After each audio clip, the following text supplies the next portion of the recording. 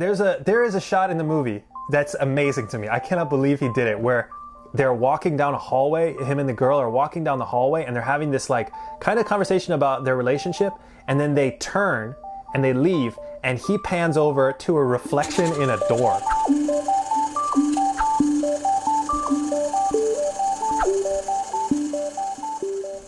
Hi, I'm Nick. I'm a director living in Taiwan. Hi everybody, I'm Luke. I'm a cinematographer living in Taipei, Taiwan. So today we are talking about a film that we got requested called A Brighter Summer Day, and it's directed by our favorite director, Edward Yang. 牯岭街少年杀人事件，杨德昌导演的作品。So this movie is about young people living in Taipei in the 60s, and they are mostly like ethnically Chinese families that came over with the Kuomintang to escape the communists. And a lot of these kids, it's a little bit about their life growing up in Taiwan as high school kids, and how they joined gangs to kind of try and protect themselves, and kind of also the kind of like hopeless life that they led at the time. These kind of poorer Chinese immigrants. And it's a really interesting kind of historical point of the movie. You can correct me on this, Luke, if I'm wrong. But at the time, the Chinese were they were controlling the government, right? Because they came over and kind of took over. So the local Taiwanese that lived here already kind of hated them, right? Is that right? There's a lot of conflict between each others. So in a particular era, there's a lot of interesting story. In particularly this one, it's really reflect those kind of situation, even in school. So very interesting. Yeah, and so like because the government was controlled by these Chinese, these people that were considered to be like foreign, the Taiwanese kind of really had a lot of conflict with them. But then the normal people that had come over that weren't part of the government, they were just like regular, poor, low-class people, but they were also discriminated against. And so they formed these gangs to try to protect themselves. Yeah, absolutely right. Yeah, and I think that's the really interesting dynamic of the movie, is like the idea of these people that are just like normal working class people, and then they have to form these gangs just to kind of get through their life. And when the government take over, they definitely take over some resource of the society. Lands, the resource, the I don't know, financially stuff. So that's why people kind of were angry with them. Yeah. I see. Yeah. Well, in the movie, though, the movie centers around kids, which is interesting. And I think that's a really interesting way to look at it, is like, look at the life of these immigrant kids that come over and kind of the experience that they have going to the night school, where like all the bad kids go and all the trouble that they get into, and kind of like these like, the kind of funny things that they do, where they like have these parties and they sneak into the movie studio and watch the women changing, like get into trouble with the security guard, and kind of do all these kind of things, typical things that the teenagers would do. But then as the movie goes on, it gets like worse and worse, and actually they get into like gang wars and like fight each other and kill each other, and it's a pretty like interesting way to look at like how this kind of violence starts, right? So it starts as just like this way that kids will like try to protect each other, but then it kind of turns into something where they can't get out of it. They get stuck in it, and their whole brain kind of gets stuck in this violence, because like the people that they look up to are gangsters, Well, yeah, in some way it's a metaphor for the society, right? I mean, the director Edward wanted to use this kind of story to really showing, well, in our society, there's even bigger conflict. If you can see in school, in a teenager, they can produce this kind of, like this kind of gangsters against each other, then you can imagine how powerful, how worse the adult society would be even worse. Right. So the end of the film, which is, it's a spoiler, but it's not really a spoiler, because if you know the Chinese name is, if you translate it directly, it's like the murders on Guling Street by teenagers. So if you know what the meaning of the Chinese name is, that somebody's going to die, right? So in the film, the boy, he kills his girlfriend. And now it's the story that this is based on, where he had heard that this is a very famous, I guess, news story at the time in the 60s, was this guy had killed his girlfriend and kind of the reason why he did it. And so Edward Young was fascinated by this, and he wanted to make a movie about this whole issue. And he does it in the way that only he can, where he really talks about, it's about this personal story of this kid, and he falls in love with this girl, and he feels like she disrespects him. But then it's also about how the whole society contributed to this murder, like you were saying, it's a society thing, like the gangs, and then the way that his father's treated, and then the way that the Chinese minority is treated, or I guess they're not a minority, they're a majority, but the separate ethnic groups are treated, and it all contributes to this violence. And I think, like we had talked about before, I think Edward Young is just really, he has a very pessimistic worldview. He just thinks like the world is a really bad place, and like the outcome, and you could see like his movies always end really badly. Yeah, someone needed to be dead. And it's like, I think his way of looking at the world is like the outcome is going to be bad. Yeah, always. But I don't think he's anti-social society. No, that's true. You're right.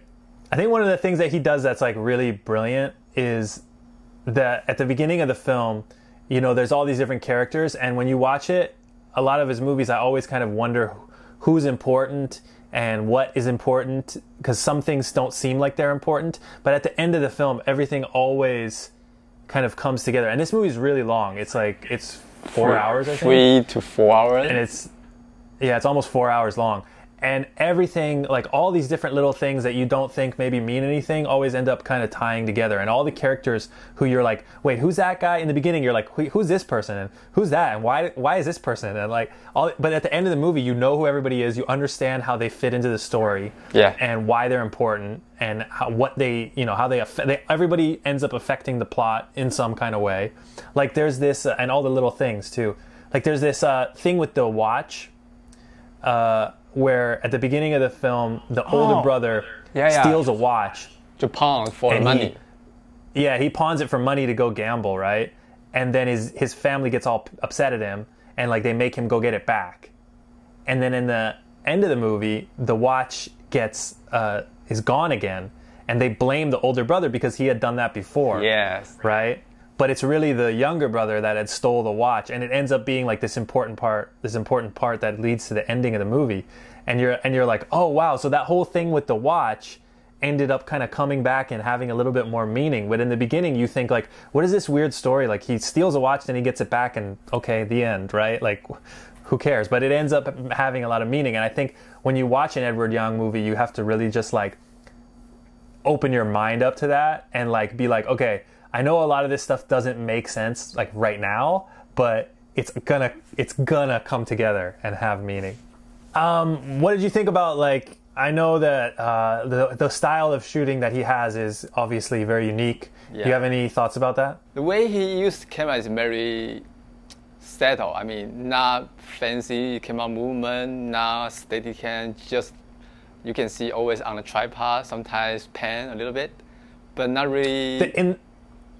In this movie, there's a few like dolly shots. Like there's a lot of shots he does where people are walking down the street and he'll dolly with them. Oh, right. The father and the son talking on the street with like bicycle with them. Yeah. Which is brilliant shot. I like it because they just normal daily, like you say, it just there's two sections. Like the first section would be the father very pissed off the teachers. And the second session, when his father go into there's political issue with his father, right? After that, his father totally changed. So you can see even the same situation, the same shot, but within different situation, you can tell, well, this is well done, made dolly talking sections. So in comparison, you can immediately showing, so I don't know. I just feel the same. Sometimes the same camera angle, the same movement can create even bigger power than different. That's really interesting, view, right? So he uses he uses the same shot, same location, same angle, tracking the kid and him walking with the bicycle. And the first time it's happy, and the way they're talking is like a nice kind of conversation. And then the second time, after the father has been basically like tortured by the government, it tracks again, and everything's the same with the camera, but the emotion is different. So the scene is totally different. So that's really cool. This kind of technique even put out the contrast between different time, different sections. So sometimes that's totally true. Really reminded me think about, okay, sometimes we need to design some movement which seems to be boring, but actually serve the story, right? So we design the movement, design the camera angle. Sometimes it's not just looking good. It's sometimes you really need to think about, okay, what serves the story the most. He doesn't make his camera tell you what to feel, right? Like, he will have the whole scene and the whole situation and the way the actors are and like all of it together tell you what to feel, but he won't cheat, right? Like, he's not doing oh, this guy is sad now, so I'm gonna cut in real close on them or something like that. He doesn't do that. He'll be like, okay, these are the two shots. They're exactly the same. And I think he has a lot of trust in the audience to be able to like know what what is supposed to happen. Do you know what I mean? Yes. Well, there's a good sentence saying you cannot act better than the audience in audience mind, right? You cannot. You have to leave some imagination for the audience so they can put out even better images than you shoot. Sometimes you really and he does that. Leave some space. He does that a lot. Like, there is a shot in the movie that's amazing to me. I cannot believe he did it, where they're walking down a hallway, him and the girl are walking down the hallway, and they're having this like kind of conversation about their relationship, and then they turn and they leave, and he pans over to a reflection in a door. Like, it's not even you can't even see them. It's just like their shape, you know? Like, it's like a wooden door that's like really shiny, and you can see like the outline of people, sort of. And he holds on it for like 3 seconds while they talk, or however long, 5 seconds while they talk. And you watch the movie, and you're not like, this is weird. You're just like, you're like totally enthralled in this thing. And you're literally just looking at a door and shadows. It's like, I mean, it's amazing. When I was watching it, I'm like, how he has so much guts to be able to like, I'm gonna film a door, and it's gonna be genius. This is really amazing. Well, he certainly have. And then like, there's another scene where like they're having a conversation, and like everybody just leaves the frame. They just walk out. And he holds, and you can hear the conversation still, but he just holds on the location, and they're talking, and there's nothing. Well, so you can see when you watch his movie, you you are reading a novel, right? You are not really watching people perform. You are reading sentences. You are reading words. Is there anything that you didn't like about this movie? Well, I watched this movie several times. For the first time, I don't know what. I mean, it's a little bit too complicated for me when I was young, right? So it's confusing. You need to really have some experience, or you really need to get a little bit older to really understand the story. So for me, well, it's not necessarily bad, but it's just a little complicated for me when people doesn't really pay attention to it. So if I will make it, I maybe cut off some sort of things, make it easier to read, but it's not really a downside for this movie. So there's one thing that I think could be fixed, is that the whole kind of ending of the movie, the reason the kid gets mad at the girl and kills her, all kind of centers around this one idea of like, at the very beginning of the movie, before he even knows her, he's hanging out with his friends, and they go into a room, and they see somebody kissing somebody, right? And like, he always thinks that that's a different girl, And so because he thinks that it's this other girl, he considers her like, oh, she's kind of just like a bad girl or whatever. Like, she just wants to play around, mess around. And this other girl, she's perfect, right? And then in the end, he realizes that the girl that was kissing was the girl that he likes, like the main girl, his girlfriend, who becomes his girlfriend. And so he considers her to like, oh, you just want to play with guys. And he considers it like, it's like a weird thing about his masculinity, right? So it's a really important thing. But that scene where he sees the person kissing is really, really, really fast. Too fast. Like if you blink, you miss that scene. Like you don't even know that what is going on at the beginning of the movie. You're like, what happened? Like it's really quick. You don't tell. But it's such an important part of the whole movie that like it's kind of a shame. Like I wish I understand he doesn't want to show who the girl is, right? Because that's important, that he doesn't want the audience to know that the girl that was kissing the guy is the girl he likes. But also, you need to know that he saw this person kissing. You know what I mean? Yes. So it's a kind of a problem with the film, I think. Like, one of the most important things to understand the movie is really quick and hard to catch. Right. This is a little detail we can fix, like using, just choice. You can longer the section, or you can put the camera closer or something. You can definitely totally change these kind of details. Yeah, for sure. I just think of that. But I mean, obviously, it's Edward Young. What can you really criticize? He's like, criticizing Edward Young is like a little presumptuous.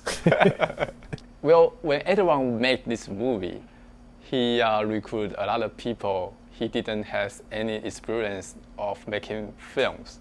So. Oh, really? Yeah, like 18%, 70%. You mean the actors? The actors, yeah. He used a lot of non-experienced actors at the beginning. There's the son, Xiao Si, and his father. They are actually real son and father.